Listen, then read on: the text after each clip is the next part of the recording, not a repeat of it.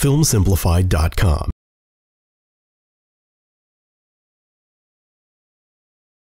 Understanding contrast and the pivot point.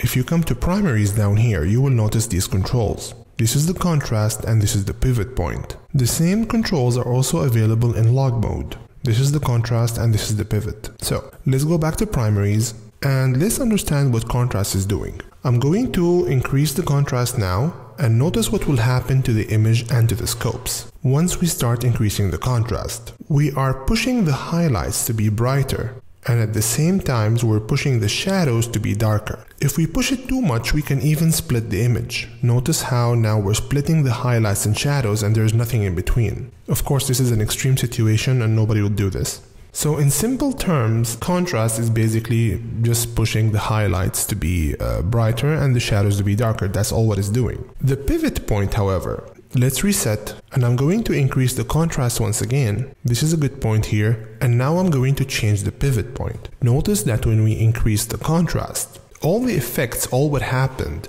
originated from this point in the middle. So everything above this point was considered to be highlights, and everything below this point was considered to be shadows. Also here and here, everything on the right was considered to be highlights, and everything below on the left is considered to be shadows. So the contrast effect is originating from this point. However, if we change the pivot, we're effectively moving this point up and down. So let me increase the contrast one more, and now I'm going to change the pivot point. Notice what's happening. The point where the whole effect is originating from is moving upward, thus changing what the effect sees as highlights or shadows. So if we bring it down, we're also changing how the effect is done. So basically we're moving the point down, and everything above this point is considered to be highlights and moved up, and everything below this point is considered to be shadows and is pushed down. Of course, if I place the point high, the whole image will be considered as shadows and the entire image will be pushed down. And if I place it so low,